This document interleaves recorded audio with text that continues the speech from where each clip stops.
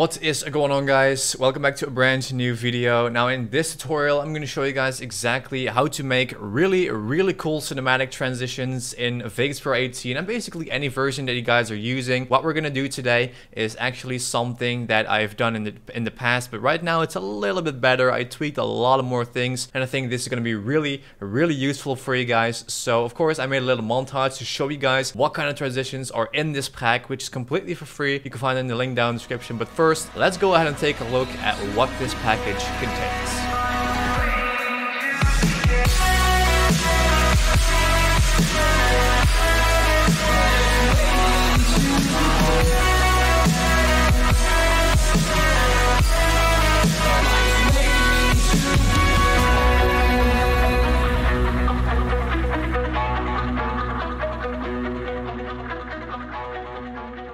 Alright guys, so these are just a couple actually transitions of the entire pack. This is not all, not even close. There's a lot more, so I'm going to show you guys exactly how to install these, how to apply these, how to tweak them a little bit. So if you guys are excited, make sure to hit the like button down below, subscribe if you're here for the very first time watching, and I would say let's get started with these awesome transitions, of course, as always, right after the intro.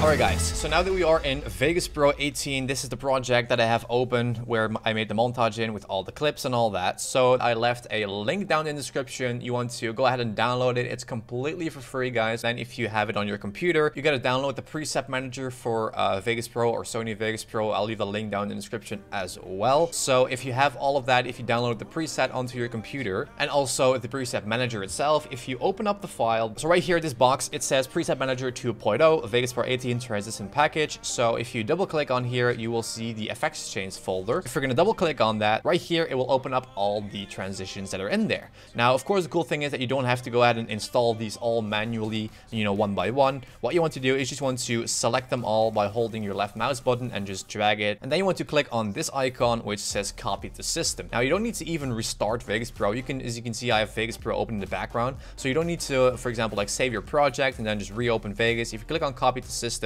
as you can see, I already have them, but I'll just do it one more time for you guys. Everything is installed. We can actually get started with this. So I have a clip right here of me jamming, and I'm just going to delete the audio because this is for my album that's dropping in 2021. So I don't want to leak any footage yet, so I'm going to just delete that one. So let's say that I'm going to pick this part right here. I'm just going to cut it, and then I'm going to pick this one. And then we need another clip, for example, this one where I'm also recording. I'm going to delete the audio for a second. So then I have this part, so I'm going to trim it down a little bit. So now you guys see that I have two clips, because of course you need two different clips in order to make that transition happen. Now I think the most of you guys that have been subscribed for years and have seen hundreds of videos of mine know how this already works, but for the people that are new and or maybe like kind of forgot about it, and people that knew it at first, it is actually pretty simple. So these presets work actually with only at the end part of an entire clip. So you're not going to drag in a preset onto this entire clip. You're going to always make a little small cut at the end of the first clip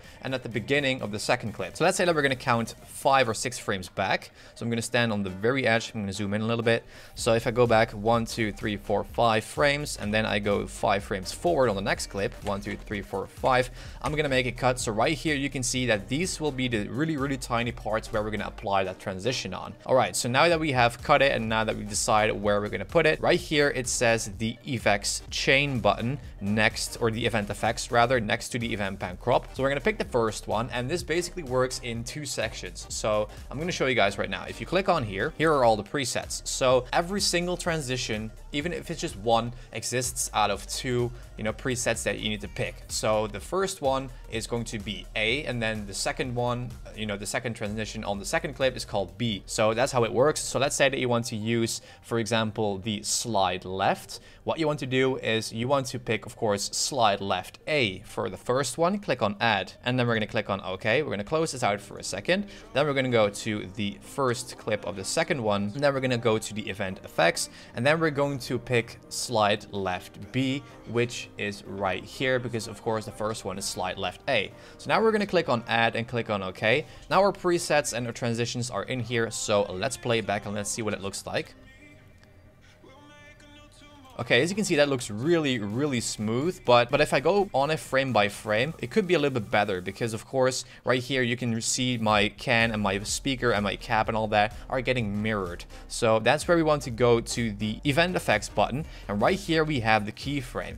Now we want to drag this guy all the way to the end of the clip. We're going to also do that for the second one, the event effects. We're going to drag this keyframe all the way to the end, and then let's see what it looks like. So as you can see, it's a really quick one, and that's a very nice transition. So let's go ahead and remove these transitions for a second. Okay, so now that I removed them, as you can see right here, what we can do is we can go to the next one, which is, for example, if I go to effects chain, right here it says, for example, let's pick the zoom in A. Now we're going to click on add, click on OK. Now we're going to go to the second clip, and we're going to pick, of course, zoom in B. So now let's click on add and click on OK, and let's play it back right now.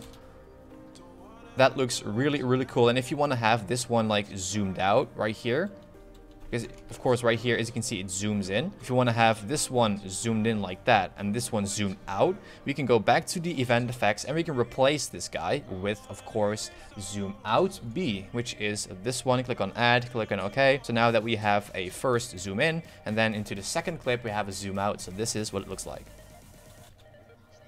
That looks really tight. And if you're gonna add in some color grading as well, like I did on the official montage from the intro, you're gonna add in like some really, you know, opacity low kind of light leak effects on it, and you know, the proper music, because of course these clips are not graded yet. This is just raw from the camera. So this is just really quick to show you guys how this actually works, and it is that simple, guys. These are basically a lot more transitions that you guys can discover. The link to this package is down in the description. It's completely for free, and I will also leave the link down below to the preset manager that you need in order to be able to install these presets into your DAW. And that's basically how it is, guys. This is how to do it. You can add this with multiple different drone shots or travel footage or whatever you guys are editing, or even montages. When you're making a kill, you can make like a really quick zoom out. It just, the options are endless, guys. The link is down below, and these are basically more cinematic, you know, transitions for Vegas Pro 18 and basically a new other version that you guys are using. All right, guys, so that's it for this video. Now you guys know how to use these amazing transitions that you can download completely for free through the link down in the description, along with the link to the preset manager for Vegas Pro 18. Actually, you know, versions below that. You don't necessarily need